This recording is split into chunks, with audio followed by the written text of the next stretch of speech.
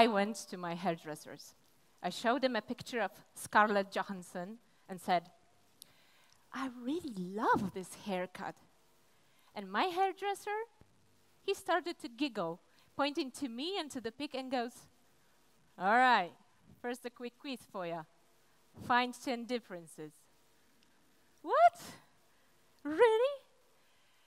Sarcasm hurts. I wake up every morning to eliminate sarcasm from our lives. Why? Because sarcasm is an underestimated vicious poison which will ruin your relationships, affect teamwork, kill creativity, and erode your immune systems. What is sarcasm? Let me give you another example. I used to work as a financial consultant. We were preparing a huge merger of international companies. It was a big deal. 9-digit numbers at stake and a lot of responsibility. I was managing the project together with my 2 women colleagues. We knew exactly what we were doing. And at the same time, we were quite young, blonde, and feminine. So just imagine one day, we were going to run a meeting finalizing the deal. We entered the room. Everybody was already there. Executives, stakeholders, big fish. The eyes of all people were focused on us. And money at stake triggered considerable surge of adrenaline. You could sense it in the air.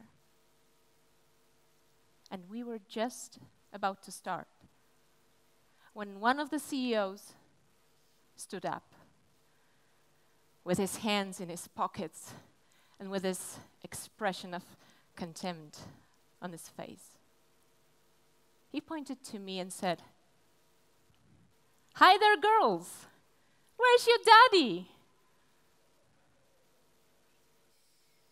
In a fraction of a second, I felt this small, like literally this small. I wish I could die there of a spectacular heart attack, but I just couldn't. Instead, I was just standing there, humiliated. Just imagine how much it cost us to rebuild our authority and successfully run the meeting. Sarcasm makes people feel small and irrelevant. It is a form of contempt. And the message behind it is you're not worthy. You're pathetic and ridiculous. Do you know what sarcasm actually means?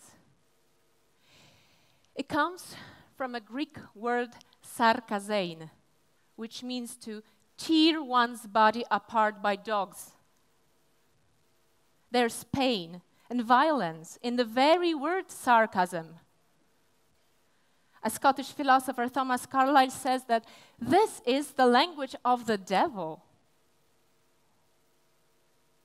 So I would like each of you now to think about one situation when you were hurt by a sarcastic joke. Maybe you were a kid, or a teenager, or an employee, or just a client who needed help from an expert who treated you like a dumb person. It happens a lot at hairdressers, at the doctors, at car repair centers, or when we deal with construction workers. It happens everywhere. So just think of one situation. And now just a raise of hands. Who has ever been hurt by a sarcastic joke? Please raise your hand now. Right? And think, how did it feel? How was it? It is a shitty experience, right? I know. Because we have got to understand one thing. Sarcasm is nothing but a vicious communication toxin, which in the long run will ruin your relationships. It is what causes divorces. A communication expert from the University of Washington, psychologist Dr. John Gottman, devoted 40 years studying communication of married couples, and he proved that there are 4 main communication toxins which ruin your relationships. And when I say relationships, I mean all kinds of relationships, including your business relationships and business teams. So, among those 4 toxins, there are blaming, defensiveness, stonewalling or ignoring, if you like, and there's contempt, which includes sarcasm. Dr. Gottman calls those 4 toxins the 4 horsemen of the apocalypse, because they affect our relationships so badly.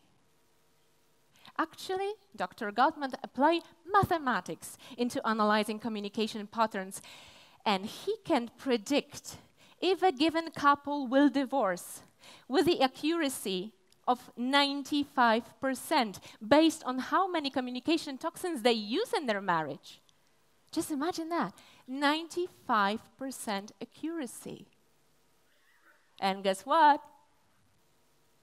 Sarcasm and other forms of contempt are the best predictors of a divorce. So let's just put an end to sarcasm. Where does it come from? Where does sarcasm actually come from? It is triggered by the reptilian brain, the part of the brain which is responsible for your survival. So sarcasm is based on the most primitive mode, attack in order to survive. It is a form of a passive aggression. But it doesn't seem like aggression at first look, because the sarcasm is funny, right? Sarcasm is aggression in disguise. See, there are 2 communication layers in sarcasm. On the surface, there's a positive message, but underneath that, there's a negative intention. Let me give you an example. If I say, "What a brilliant idea, really, I would never come up with it myself." It's a pure compliment, right? And now, I will make this sentence more sarcastic. "What a great idea, really. I would never come up with it myself." See, there's the same message, but the nonverbal signs reveal the negative intention to both criticize the idea and ridicule the person. And this is what makes sarcasm so harmful, because it is a combination of hostility and humor. Whenever someone attacks you with a hostile remark, your reptilian brain should fight it. It should release cortisol, adrenaline, and prepare your whole body to fight for yourself. But then, there's this humor part in sarcasm, which makes you laugh at yourself. And your brain gets totally confused. It doesn't know what to do and doesn't protect you anymore. So what basically happens in a case of a sarcastic remark is you get sucker punch and you smile at your oppressor at the same time. But it hurts. It is a shitty experience. It hurts you deep inside, and you suppress those feelings, which later erode your immune system. It has been scientifically proven that sarcasm and other forms of contempt are predictors of how many infectious illnesses you are going to have in the next 4 years if you are a constant victim of those toxins. Let's put an end to sarcasm then. But if it's so harmful, then why do we even tolerate it, right? Why? I'll tell you why. Because sarcasm is a fantastic social game to play. It is fun, entertaining. It gives you power over people in an instant. Plus, it is a symbol of intelligence. Did you know that after it is triggered by the reptilian brain, you have got to involve both hemispheres of your brain simultaneously to produce or understand sarcasm? So this is indeed, these are people who are intelligent, that have the edge, that are brilliant at sarcasm. Don't we all want to prove to be intelligent? This is why we get involved in sarcastic conversations so often. You have probably noticed how contagious sarcasm is. Whenever there is a team meeting, all it takes is literally one sarcastic joke, and the whole snowball of sarcasm starts immediately. Let's put an end to sarcasm, because it is a vicious poison and it is a costly one.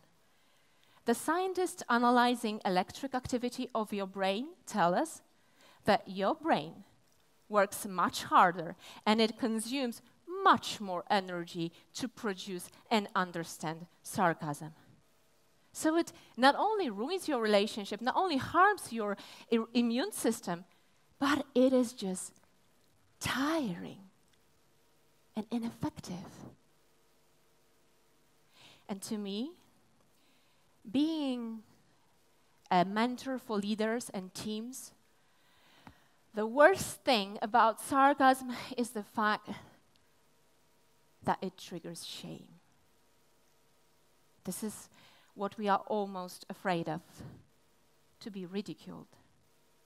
And shame is the emotion that evokes the lowest possible electromagnetic vibrations in people. Dr. David Hawkins indicates that shame is more detrimental to people than fear and anger altogether. Because shame touches the very core of our identity. It touches who we are, and it makes us feel like we are nobody. It literally blocks our potential. And sarcasm plus shame, they affect teamwork. Because whenever there is sarcasm in the room, people are just afraid to be ridiculed. So they do not enter into open conversations, they do not share feedback, and they are afraid to come up with bold ideas, which ultimately just kills creativity. It just kills it. And in the long run, it affects the very foundation of teamwork, which is trust. And believe me, I'm a team coach. I know a thing or two about teams. There is no creative and efficient teamwork without trust. So let's put an end to sarcasm already. And good news is there are antidotes. There are two simple ways to handle sarcasm. First, you can ignore it. It should work in a short run. Or you can address sarcasm with yet more sarcasm. It will also work, but I don't know if you want to start the vicious cycle, right?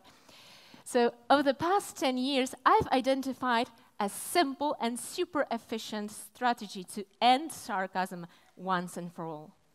And it consists of 3 words: educate, name it, and drive the conversation towards positive intentions and goals.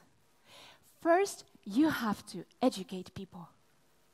So educate your business partners, your friends, your family, your kids. It takes 2 minutes to talk about sarcasm. And people, when told about it, they are usually shocked. what are the consequences of sarcasm, and they notice how much sarcasm there is around them and how much they use it themselves, then you have to name it whenever it appears in excess. So you just say, I sense sarcasm here. That was sarcastic. Stop the sarcasm. Like that. It's easy. This is why when I work with teams, I ask them to come up with something, a keyword or a phrase, which will signal whenever there is too much sarcasm in the room. Usually it's something funny, it's a word relevant to the team, like a squirrel or Oklahoma for some strange reason. And one of the teams came up with a funny solution to buy tea mugs with the word sarcasm printed on them. So whenever someone spotted too much sarcasm, they would offer a cup of tea to someone overusing this toxin. It was super fun and really worked. And the third element is drive the conversation towards the intentions and goals. So you just say, all right, I sense sarcasm, but let's get back to the subject of the meeting. Let's move on. Let's focus on the solution. It's natural, and it should cut sarcastic conversations. And if you have a tendency to overuse sarcasm, whenever you notice that, ask yourself a very important question. What is your intention? What is the real message you want to convey? Because usually there's either power game going on or there's a negative feedback that you want to communicate. And if this is so, try a more constructive manner to get the message across. So let's just imagine our homes and offices without sarcasm. Let there be joy, fun, sense of humor, but no hostility. Let's put an end to sarcasm. Thank you.